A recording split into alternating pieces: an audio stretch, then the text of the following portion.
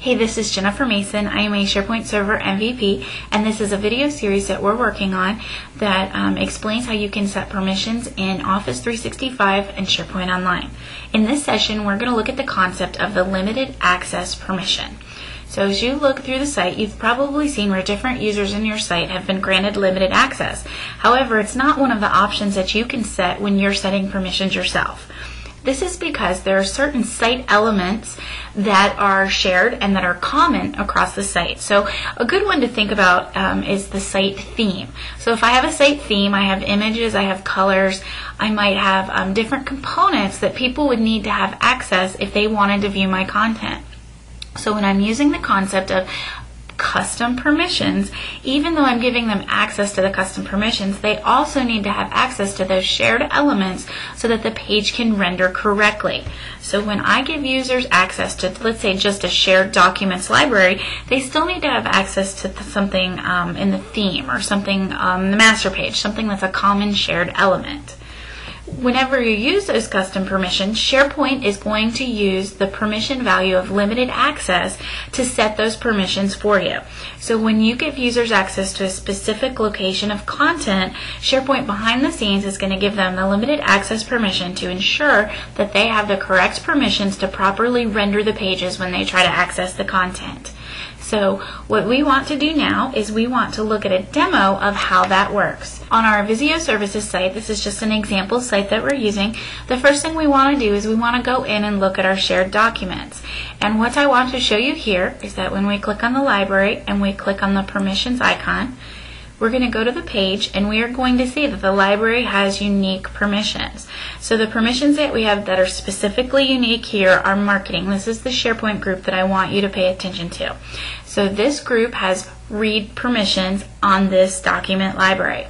Now, when I go back up to the Introduction to Visio Sites, so I'm going to go back up to the home page and I'm going to go to Site Actions and I'm going to go to Site Settings. I'm going to click on Site Permissions, and what you're going to see is that I have marketing and it's in the SharePoint Limited Access group.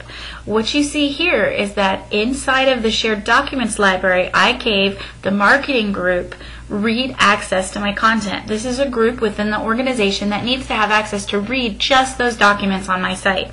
So I gave them read access at the library level, and now at the site level, they're showing up as having limited access. This is something that SharePoint is doing behind the scenes to ensure that when people from the marketing department go to access the link for the shared documents, that they're able to see all of the content and have permissions to see all of the items that are needed for the page to render correctly. So you can see on my information bar, it's telling me that some content on this site has unique permissions which are not controlled from this page. So this is letting me know that, okay, some of my content has unique permissions, so I can click on this and it's going to show me what has unique permissions. So I see that shared document has unique permissions, and from here I can quickly click on it and I can go back to the previous screen where I was managing permissions for that document library, and I can see that marketing has been given permissions.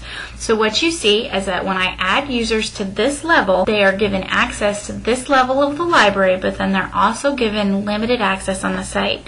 If I go back to the page that I was using to manage the permissions for the entire site and I try to grant permissions, so I'm going to click on grant permissions here, you'll see that limited access is not one of the permissions that I could set. This is a hidden permission level that can only be managed by the server, so it's not something that you would ever give anyone directly. So what you should realize is whenever you see limited access, it means that somewhere within your site unique permissions have been applied, and in order for those unique permissions to render correctly when someone tries to access the content, they have been given limited access so that they can have the correct permissions they need to properly render the SharePoint pages. In this quick demo, we just explained the concept of limited access and showed you how that when you create a custom permission somewhere within the hierarchy of your site, that users are also granted limited access through SharePoint behind the scenes. SharePoint's going to give them limited access so that they can properly render the pages. If you have any questions about this, I'd love to hear them. You can reach me on my blog, which is listed below, and I look forward to chatting permissions with you in a future session. Thanks.